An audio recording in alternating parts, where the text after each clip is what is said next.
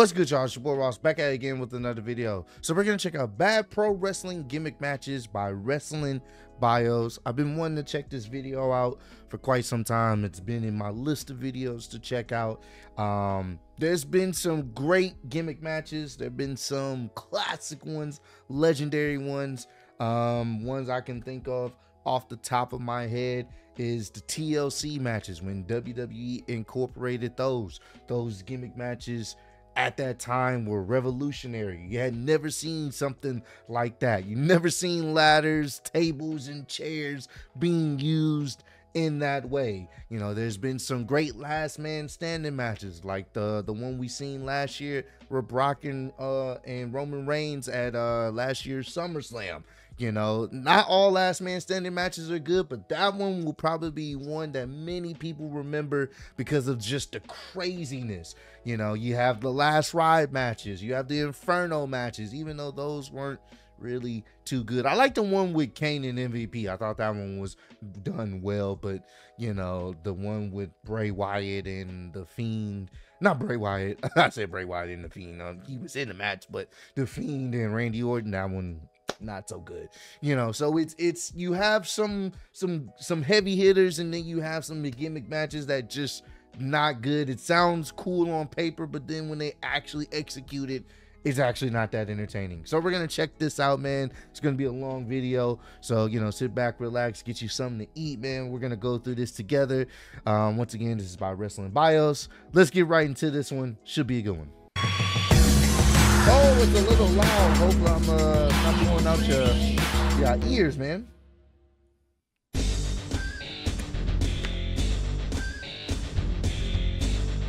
Today I'm going to talk about bad gimmick matches in pro wrestling, either specifically bad matches or match gimmicks that were just bad in concept.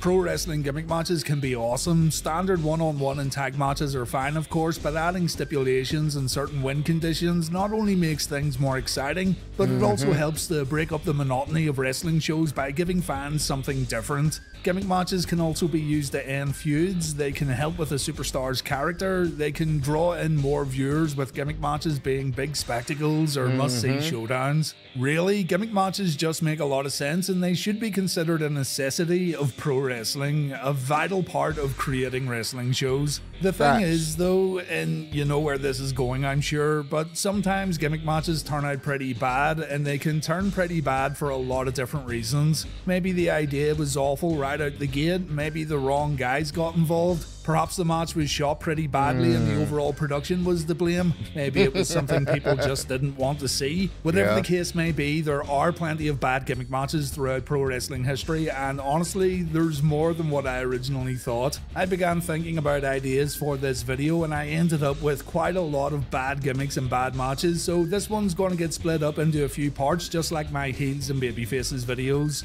As always, these are just my thoughts, by the way. There's maybe some matches I didn't like that you thought were awesome, and that's fine. Hearing different opinions is good, so let me know your thoughts in the comments, and also let me know some gimmick matches you didn't enjoy, and I'll see if I've already noted them down in the next video. Alright, let's check some of these out, man. Whoa. Oh my god, I forgot about this. The zombie lumberjack match. Oh, during the pandemic era. Oh my god, bro. You know why I forgot about this match? Because it was that awful. My brain couldn't possibly or didn't want to remember this match. This right here was awful. Truly eye-rolling. Get this off my screen. Awful, bro. This one has only happened once, and hopefully it never happens again. Reportedly, WWE was paid a ridiculous amount of money to cross-promote Army of the Dead, a 2021 zombie movie that starred Dave Bautista that I didn't think was too bad, actually. The WWE wouldn't just show a 2-minute trailer for the movie or slap the poster beside the awfully named WrestleMania Backlash logo. No, they made sure their sponsor got their money's worth by booking a zombie lumberjack. All they had to do was just show maybe a bit of the trailer and keep promoting it throughout the damn show. Maybe had some little silly gimmick backstage, but you didn't have to have a damn match. This was cringe. Match, Damian Priest and The Miz had to deal with the undead around the ring as they tried to have a wrestling match, and it ended with John Morrison getting devoured and The Miz also suffering the same fate before the show moved on. That's right, the show moved on after zombies ate Morrison and Miz. You could say, hey, it's all good fun, stop being such a buzzkill and enjoy it for what it is. But in a world where you're conditioned to suspend disbelief, this one seemingly goes in the opposite direction. WWE got destroyed by critics and fans alike for booking the match, while The Miz said he was happy to get involved because it was an idea that was very much outside the box. Being outside the box doesn't make something good though. The general concept of this one sounded bad from the very beginning. Bro. The Miz and the Morrison got devoured, and you seen them on TV. Right after that. Like, what the fuck, bro? Oh, my God. I forgot about that one. King of the Ring match, uncensored 95. Oh, I covered this King match of the in Road. a previous video, but the King of the Road match is pretty simple. I've heard about this one. Two guys fighting it out on an 18-wheeler. The first guy who can ring a bell wins. It was pretty bad though because the competitors would fall all over the place while trying to maintain balance and have some sort of fight or wrestling match. This one took place at WCW Uncensored 1995, and to give WCW credit, they didn't do a terrible job of taping They tried the match. something different. In terms of camera work and overall production, it isn't all that bad. The action though is seriously lacking, and it becomes very stale within the first 30 or 40 seconds. Booker Dusty Rhodes and the two competitors, Dustin Rhodes and Blacktop Bully, were fired after the match aired due to WCW's no blood policy, so it was a disaster every way you look at it. Damn. Oh, yeah, I do think, I remember someone talking about they ended up getting fired because they were bleeding. I was like, hey, no blood, even though you're in a match that's on a moving vehicle and surrounded by fucking steel grate. Anything can happen. Reverse Battle Royal, TNA Wrestling. TNA would host reverse battle royals where the match starts outside the ring. Half the superstars who get in the ring will then be allowed to compete in a traditional battle royal. Generally, this means you've got a bunch of guys punching and kicking each other during the first half of the match with no real wrestling going on, and you've also got guys who seemingly forget how to get into a wrestling ring as they try to add drama to something so incredibly basic. It's a terribly dumb concept in general, kinda weird. and it's not the last bad TNA gimmick we're gonna look at, unfortunately. That's weird. So you start outside the ring and then fight your way inside the ring? I don't know. Oh, the Punjabi prison match. Yeesh. Ugh. The Punjabi prison match was supposed to be very different. Court Bauer, who was working for WWE at the time, had shown Vince an unneeded death match with an exploding ring. Vince actually signed off on the idea, according to Court, and the Punjabi prison match was going to be this extremely dangerous spectacle similar to death matches held in Japan. Court then said the idea went to Kevin Dunn, and around 10 days before the 2006 Great American Bash, the idea had been altered so much that it represented nothing from the original pitch. Wow. There were no explosions, there was a lot of bamboo, and Court said this new idea looked more like a play set based on Indiana Jones and the Temple of Doom. Basically, wow. Imagine, so it was originally supposed to be more of like an exploding death match, and I'm pretty sure if Vince signed off on it, and they kept it originally that, it probably would have been a crazy spectacle, but instead we got a whole bunch of bamboo that you can barely see what's happening in the damn ring. the original idea had mutated into this monstrosity that just didn't work. That wasn't bamboo that was used, it was like the old blue steel cage only with a lick of paint. And what's more, the rules of a Punjabi prison match, while not hard to understand, were unnecessarily excessive. Here's the WWE explaining the rules of the match on their website. To win, a superstar must escape both cages, a prospect that is far easier said than done. The interior structure contains 4 doors, all of which are attended by a referee. When a superstar calls for the door to be opened, they have 1 minute to walk through it and into the outer structure. If they don't make it through in time, the door is shut and locked for good. If a superstar fails to make it through all 4 doors in the allotted time, they must climb out of the inner structure. It makes for good practice, as the only way to escape the outer ring is to climb up and over it. The first superstar whose feet touch the ground wins the match. I think the Punjabi prison sure looks intimidating, but it's just not all that fun to watch matches take place inside the structure. Thankfully though, this one seems retired for good. And let's keep it that way. No more of that. Steiner Asylum match, WCW. These matches were featured in my old WCW Blunder series, and for good reason too. Scotty Steiner got his own match type in WCW that basically featured a birdcage in the middle of the ring. This space-limiting structure would feature Scott Steiner and his helpless opponent or opponents trying to survive a beatdown from the big bad booty daddy. Steiner said before the first match that the only way to win was via submission. There was no way in and no way out. But that first match also ended when Tank Abbott interfered by raising the Asylum structure. Oh, and the match was also thrown out. It was a disqualification. So during this first ever Asylum encounter, where the rules of the match should be firmly established in both theory and in practice, WCW decided to completely screw everything up. The main issue with this one though was the limited space inside the Asylum. There wasn't a terrible lot the guys could do in there, and it was even worse when more than 2 guys competed in the match. Man, what was the point? Kennel from Hell match, Unforgiven 99. It's almost too easy to include this one, but it simply has to get brought up too. Many would say it's the absolute worst gimmick match the WWE or WWF ever put on, but I'm not so sure nowadays. I mean, that zombie lumberjack match could have overtook it as the worst match ever. Facts. But anyway, so the Kennel from Hell is a steel cage surrounded by the Hell in a Cell. Sounds awesome so far. Yeah. In between the cage and the cell, there's a bunch of rabid dogs waiting to take a bite out of the competitors should they be unlucky enough to fall between the structures. Problem was though, WWE didn't use trained dogs. They pooped around the ring, they urinated around the ring, they weren't concerned about the competitors at all. Yeah, I remember someone, I don't know if it was Wrestling Bios, talking about this particular match. The dogs, they were just in there chilling, bro. Like, you know, they they weren't worried about attacking nobody. And instead, their owners just kind of walked around while trying to get their pooches to do something remotely intimidating. If there was a match that just used the cage and the Hell in a Cell, that could have been something. Instead, WWF killed the idea by including some distressed doggos, and the Kennel from Hell match became legendary for just how awful it was. Stressing out them damn dogs. Oh man.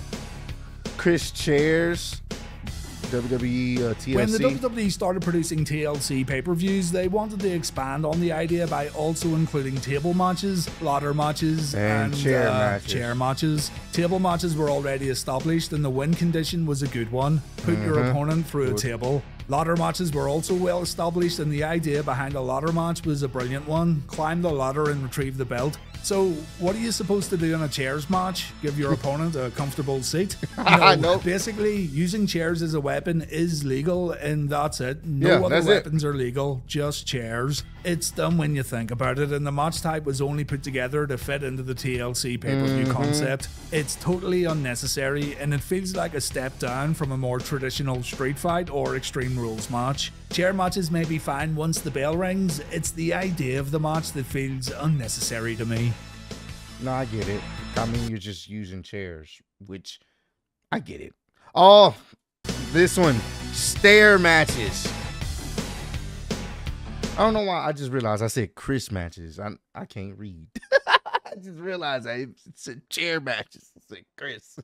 Yep, WWE produced a TLC pay-per-view named Tables, Ladders, Chairs, and Stairs. And you guessed it, they included a stairs match. Same concept as before, only this time you can only use the ring steps. The Big Show and Eric Rowan competed in this match, and WWE actually produced a tail of the tape for the stairs with some ridiculous exaggerations, as in the ring steps weighing a total of 275 pounds. The match was slow, it plodded along with the stairs now becoming the most dangerous weapon in WWE history. No idea why they bothered with this one, and it's not a match I care to watch again. No. it's not.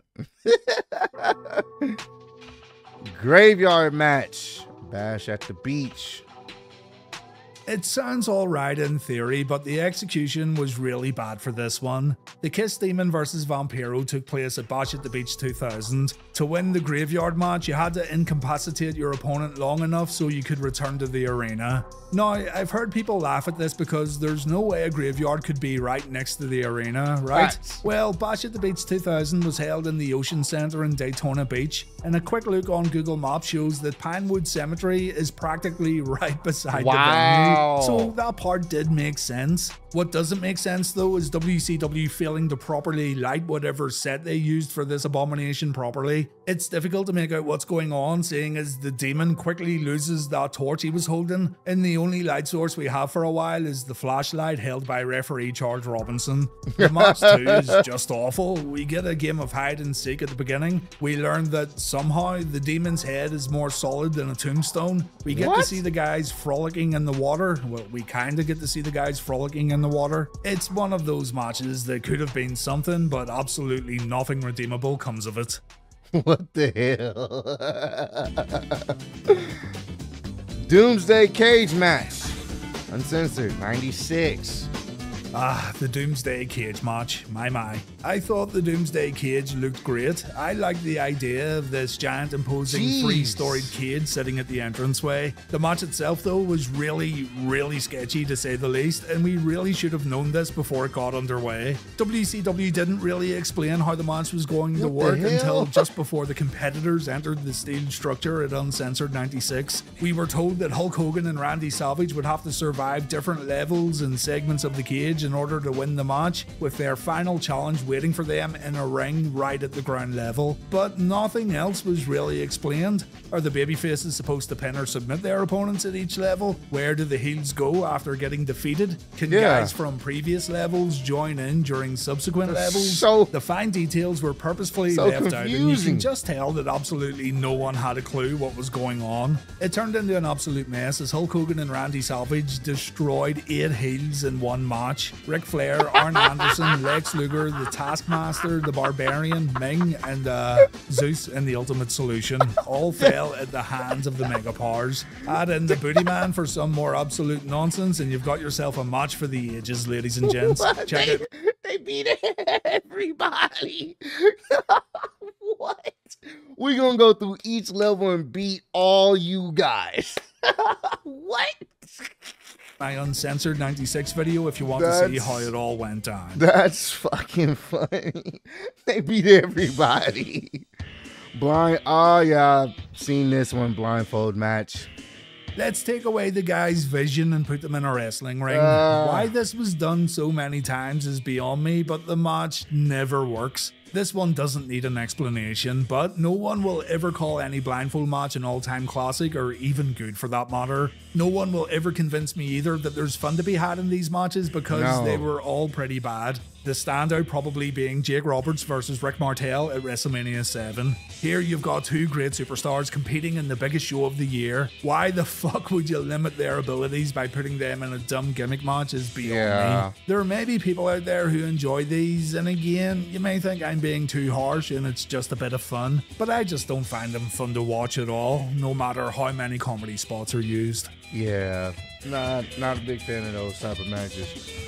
World War III match, WCW World War III. I've mentioned before that I absolutely love the idea of World War III matches, and hearing about 60 guys competing in 3 rings sounded insane to me. WCW pay-per-views were hard to come by around these neck of the woods during this era, but I became obsessed about seeing the first World War III match after reading about it in an old Power Slam magazine. Quick side note, Power Slam magazine in the UK was awesome back in the day. Anyway, I got into tape trading a little, also through Power Slam magazine and their little pen friends section, and an absolute hero sent me a copy of World War III 1995. To say I was disappointed would be an understatement. I think I told this story before, but not only was it bad enough trying to watch the action on these 3 tiny screens, but the good man who sent me the tape probably copied it from a copy that was a copy from another copy. The questionable tape quality mixed with WCW's production of World War III matches left a lot to be desired, and all my expectations got flushed right down the toilet. The idea is a sound one, but I'm surprised someone didn't stop and think, hey, maybe this will be hard to broadcast, maybe we should rethink this, you know? They did get it right by putting the last bunch of wrestlers into a single ring, but by that time you're just watching a standard battle royal. So all in all, I've more of a personal dislike for this one due to this wild image I got in my head about how this would play out. WCW did deliver on what they said, but they didn't think about the production of such a match for viewers at home. Yeah, that's like damn near your whole roster in 3 separate rings just going at it and then trying to broadcast that. I mean, there's a lot going on at one time. It's kind of hard to get invested, you know? Junkyard Invitational, Bash at the Beach, 99. The Junkyard Invitational took place at WCW Bash at the Beach 99, and there was a strange mix of wrestlers in the match. Luchadors like La Parka and Ciclope, hardcore brawlers like Public Enemy and Sandman. Sandman was given the abysmal name of Hack in WCW, by the way. You had technicians such as Lord Steven Regal. There was a real mishmash of wrestlers here that already grew concerns for viewers in regards to WCW's upcoming hardcore division. You also had a lot of stunt effects in this match that didn't go according to plan. Delayed explosions, fires, that kind of thing. And the whole match was hard to see, with a helicopter spotlight being used as the main light source. Even worse, apparently quite a few guys got legitimately injured in the match due to WCW filming this thing in an actual junkyard. Yes, they did use not so special effects, but most of the weapons and props were real. A lot of effort for very little payoff. It was hard to watch from a production standpoint. It just felt like WCW were playing catch up with their hardcore division and starting off in one of the worst ways possible.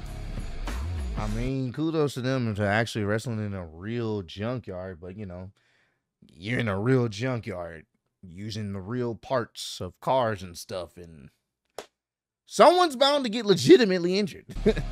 It's just exploding barbed wire. AEW. Oh boy. Let me say first of all that I felt really bad for the guys involved in this match, and the work that was put into the match before the explosion was good. There was a lot of physicality mixed in with some good storytelling in regards to the men involved, but my god, the end of that match. There's never been a big American promotion who put on a match like this before. FMW in Japan, for example, were well known for these kind of ultra-violent matchups, so seeing an exploding barbed wire match in a promotion like AEW was very, very intriguing. Even for company detractors, this one had the potential to get talked about for a very long time. Again, I thought the match was really good up until the end, because, you see, if the match reached the 30-minute mark, then the whole ring was gonna explode. Basically, every explosive would get detonated and wrestling ring go boom. The match featured Jon Moxley and Kenny Omega. It reached the 30-minute mark. Moxley's all alone in the ring. Eddie Kingston, a Wrestling Bios viewer by the way, so please take this well, my friend, dashes down to the ring to cover Moxley in one of the most heroic and brave acts a man could possibly do. And then the ring exploded, with fireworks and nothing else. This earth-shattering explosion was comparable to a WWF wrestler's pyro during the New Generation era. It was a small step up from Gilbert's sparkler entrance. It was so bad that the company got quite a lot of flack, and AEW had to come up with an explanation fast. In the end, they went with Kenny Omega playing a big old prank and placing dud explosions around the ring. It was probably the best explanation they could have came up with, to be honest. The problem was, though, the commentators and Eddie had no choice but to play it off as legit when the quote-unquote explosion went off, so salvaging the bit was also kind of moot. Oh, yeah, nah. Even they have made fun. Jon Moxley's definitely made fun of that match, because that was just... that wasn't it. There was no real explosion, so, you know. Oh, man. Electrified cage match. TNA Lockdown 07. Electrified cage matches had been done before by using jumper cables and electrocuting guys for real. It's incredibly dangerous, of course, so you're not going to see anything like that in promotions who have decent TV deals and sponsorships. You're also not going to get guys who actually care about their well-being doing such matches, because, you know, you could get seriously hurt, or you could even die if things went the wrong way. It kind of makes you wonder why TNA would book an electric cage match between Team 3D and LAX in the first place, but by God they did it, and it sucked. Not only did we get some ridiculous acting when someone touched the cage, but we also got guys seemingly forgetting they had this electrified cage surrounding them. Wrestlers would perform moves as normal on the mat instead of throwing them into the cage, and Brother Ray even asked for a table to get put in the ring because flimsy wood is 100 times more effective at hitting your opponent as opposed to 10,000 volts of electricity. Finally though, Hernandez remembered that this structure could actually do some real damage, so he tossed Devon into the cage, and check it out. The lights flickered, there were no sparks or anything, no pyro, the lights just